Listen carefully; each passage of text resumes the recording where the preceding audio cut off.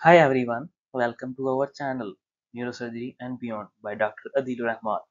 Today we are covering an important topic, trigeminal neuralgia, in just 3 minutes, often called the suicide disease. Those are severe, sharp pain it causes. But don't worry, we will break it all down in simple terms and discuss how it can be managed. Stay tuned till the end. So, what exactly is trigeminal neuralgia? It is a chronic pain condition that affects the trigeminal nerve, which is responsible for sensation in your face. Imagine being hit with an electric shock on one side of your face. That's how people with this condition describe the pain. Simple actions like eating, talking, or even brushing your teeth can trigger an episode. But why does this happen? The most common cause is compression of trigeminal nerve by a nearby blood vessel. The pressure wears down the protective coating around the nerve, leading to abnormal pain signals. Conditions like multiple sclerosis or even tumors can also damage the nerve, but they are less common. So, who is affected in trigeminal neuralgia? It is common in people over 50 and more likely to affect women, and it can also occur at any age. Now, how do you know if you have it? The pain is usually sharp and sudden, like an electric shock, and typically affects one side of your face, especially jaw, cheek, or eyes. Episodes can last anywhere from a few seconds to minutes, and they come and go.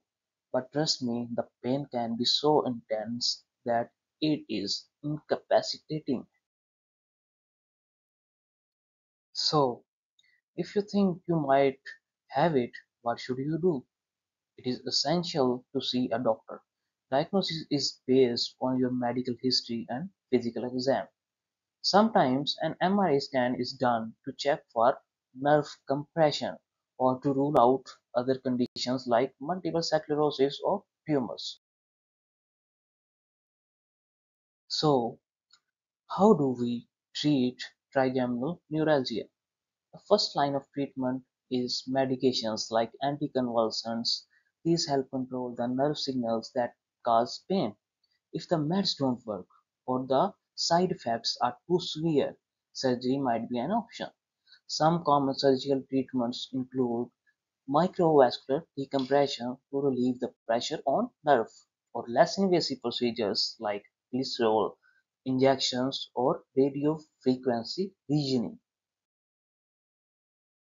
So, what's it like to live with trigeminal neuralgia? It is challenging, but with right treatment, you can manage the condition and improve the quality of your life. It's all about finding the right combination of medication or surgery that works for you. Early consultations with a specialist is the key to getting your pain under control. So, if you or someone you know is suffering from trigeminal neuralgia, don't wait. Seek medical advice early. There are treatments that can make a huge difference. And if you found this information helpful, please share this video to spread awareness. Let's work together to help people better understand and manage the painful condition. See you in next video. Thank you.